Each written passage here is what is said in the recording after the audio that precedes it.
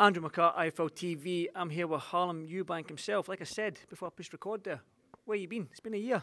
Hey, long time, man, long time. I've been in the gym, locked away, preparing for fights, and you know, it's taken till now for one to materialize. So I'm ready to get cracking now. Definitely. Main event again, back on Channel 5, Wasserman, Newcastle.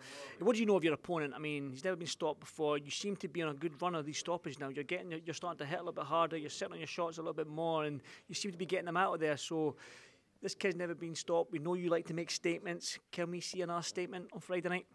Hey, I think you'll see a statement performance, regardless. You know, my last opponent, I've been in there with world-class opposition and also never been stopped. So. You know, that is on the table. I'm going in there to box and to show people a bit of everything of what I can do. You know, I can box, I can fight, I can move. So, you know, I want to show a little bit of everything. I've been out for a long time, and it's a chance to go in there and entertain and show what I've been doing. Again, you're back at 147, or you're going up to 147. Is that where you're going to sit at, or is that 140 if the big fight presents itself? And I think you know where I'm going with Adam Azim, sort of that. I remember that face-off, but we'll touch on that. But 147 right now, but if the big fight materialises down at the 140, are you willing to go step back down? I'm open to them fights. You know, we've trained 3 times over for that fight, so the big fights. The Adam fight, yeah. Yeah, the big fights, the big fights that present themselves. You know, we want them fights, so we're gonna make it happen either way. For now, I'll be campaigning at 147. My body's developed over the last year. Feel strong, you know, I feel heavier, and yeah, I think I've grown into this weight class, so I'm feeling good, and you know, we're going to compete at 147. The big fights can happen either way. I know the reason I ask is because your name has been mentioned alongside Adam and Dalton Smith for a best part of a year and a half, maybe 2 years now. Your name's been mentioned alongside them, but now you made that jump to 147, and now you want to fight Conor Benn. I mean, the Eubank name and Benn name is still there. It might not be the Chris Eubank name, but the Eubank name and Benn name is there. Those 3 names I've just mentioned, those are the type of fights that you want now. I'll be at respect to your opponent on Friday night, but you do want these names, which is an all-British clash, which is going to get the fans coming out and sitting on the edge of the seats, aren't you? 100%. They're the fights that I've been, you know, openly calling for. So, you know, it's no secret that I want them fights. It's when they're ready to step in there. You know, I've tried to make these fights, and now it's about focusing on my path and setting myself up for world title honors. You know, I want the fights that take me closer to you know, world title opportunity.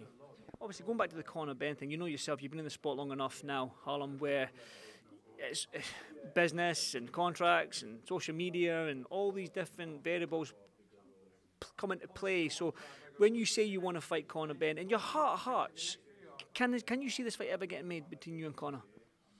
Yeah, I can. I think, you know, obviously he's going to try the Chris Eubank fight. And, you know, once Chris embarrasses him, you know, he's going to have to come back down the pecking order, and, you know, he'll have to see me. So, yeah, that's a fantasy fight, isn't it? So, you know, it's not a real fight, but 147 is where I'm campaigning at, and you know, if he's campaigning in the same weight class, it's a fight. And I hope you don't mind. I'm going to ask this question. Could be remiss of me not to, and it's probably a personal one. And I don't know if you saw Coogan's interview with Chris out in Saudi Arabia, and it's like it was an emotional one from Chris, saying that he wants his dad back, and he's not in his life at this moment in time, and he almost feels like it's the Conor Benn fight that's going to bring his dad back into his life. And I just want to get your thoughts on it all, and I don't know if you've seen that interview, your thoughts. Yeah, I mean, you know, I think their relationship, you know, can be healed. I don't think it should be a public thing either way, but you know, I think it can be healed. Any issues they've had can be resolved, and yeah, I think they, you know, should mend it publicly behind the scenes maybe. And it's like I say, it's a personal one for Chris, and listen, fair play to him for airing that out with Coogan out in Saudi Arabia. But for you though, I mean, you are campaigning at 147, like you mentioned there, and I mean, you're setting on your shots, you're getting these knockout wins now. You're impressive. And I've got to say, impressive knockout wins. So I'm not a betting man, Harlem, but if I was to bet, what can I bet on Friday night? Hey, bet on Harlem Eubank.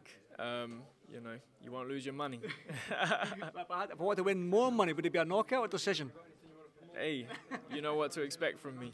You know what to expect now. Listen, I won't give you much longer. I know you've probably got more duties to do in terms of photos and whatnot, but Harlem, always a pleasure to see you. I'll see you at the weigh-in, brother, and good luck Friday night. Thank you, brother. Thank you as always. Thank you.